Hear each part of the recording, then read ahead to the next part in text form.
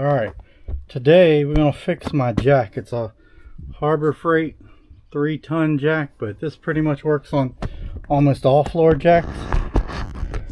This one has pistons, and this one gets stuck every now and then. And I've tried to deal with it over and over, but when it gets stuck, then this one still works, but it pumps up really slow. So today I'm going to remove it, pull it out, and figure out why it's doing that. I'm going to put you over here so that you can see. So we got to remove these two big bolts.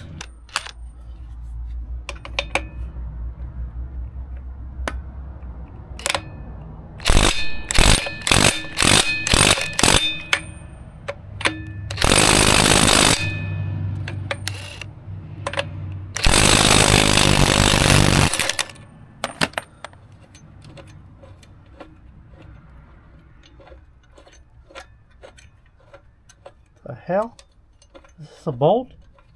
I thought this was a nut. Alright, let me see if the other one comes out.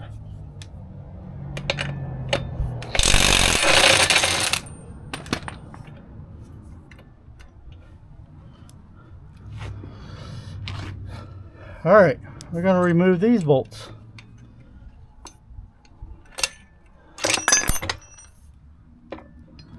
This comes out.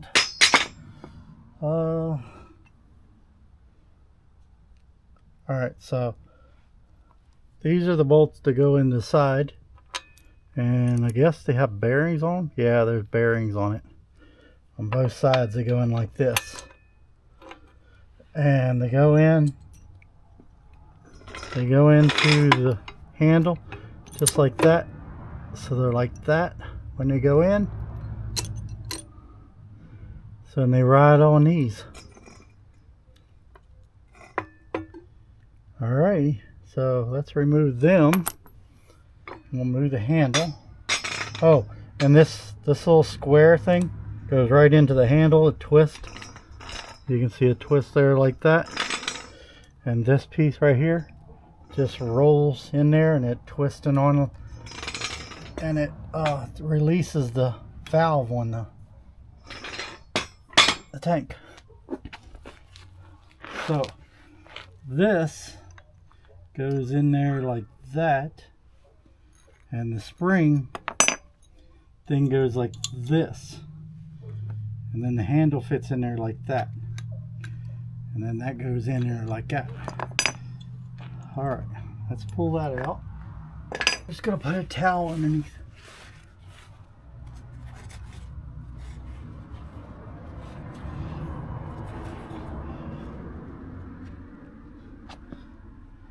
Okay, so I'll pull this out. You can leave the spring there, leave all this stuff there, and this,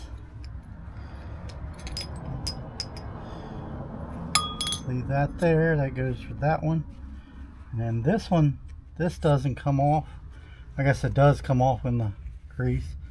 So I'm going to check this and see if there's any problems. Doesn't seem like there's a problem. I'm going to put a little bit of, there's oil in it, so should be good to go. Just clean it off. I'm going to go ahead and pull this one out just in case.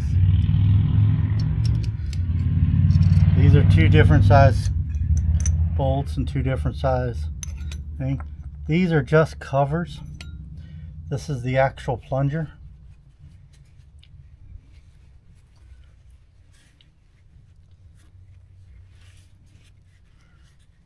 This is the main plunger that goes in and out, and this is a secondary plunger.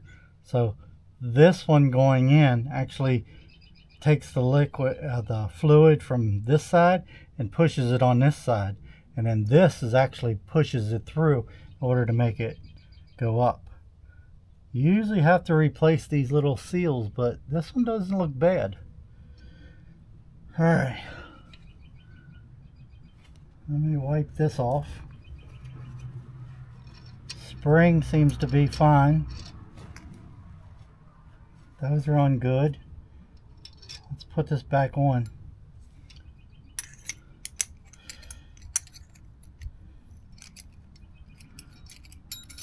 Screen back in. Now you have to wiggle this to get it in there because it has the concaved.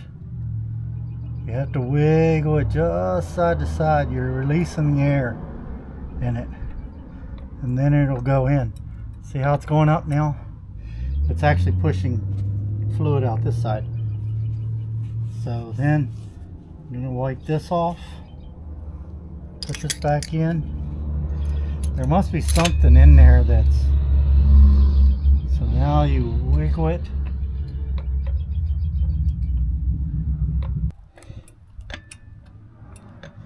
And that one's going down. That one's going down. And I think we're all right. All right. I take it this is going to be the hard part.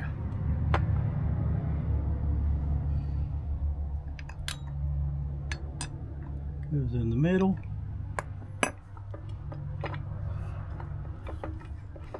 That goes in there like that.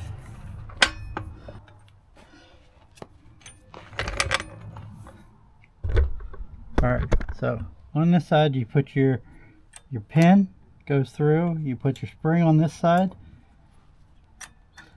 I'll show you.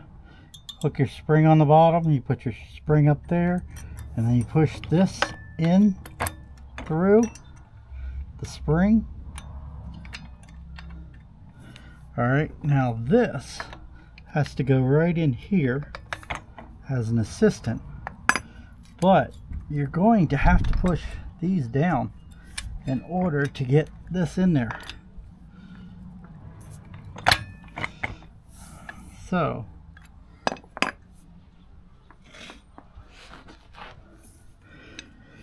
you're going to have to hold it up,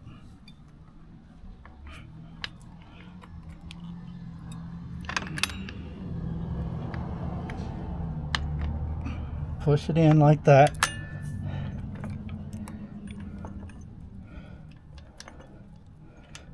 You want it to fall in the hole.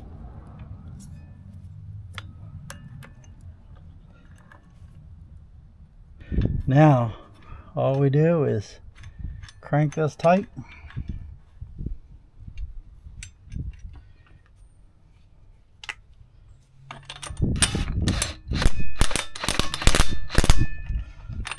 I'm not going to run this with the hammer.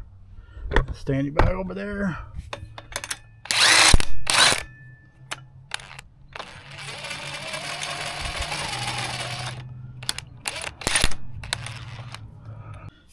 And now we're going to check and make sure everything's greased up and oiled up, and then we're going to check it out. Okay, I'm done everything. Forgot to bring you along, but greased up the pin right there. You remove this top right here and you can get down. You see that little screw right there? You unscrew the screw, you put hydraulic fluid down in there, and then you put the screw back on, and then you put these screws on each side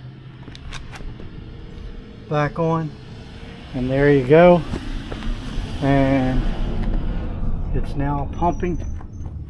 Let me lock it up. And it's now pumping up like it should be. See how they're both going down now? They used to only one of them would go down, the other one would stay stuck. And now they're working. Alright, so that's how you fix your Daytona jack.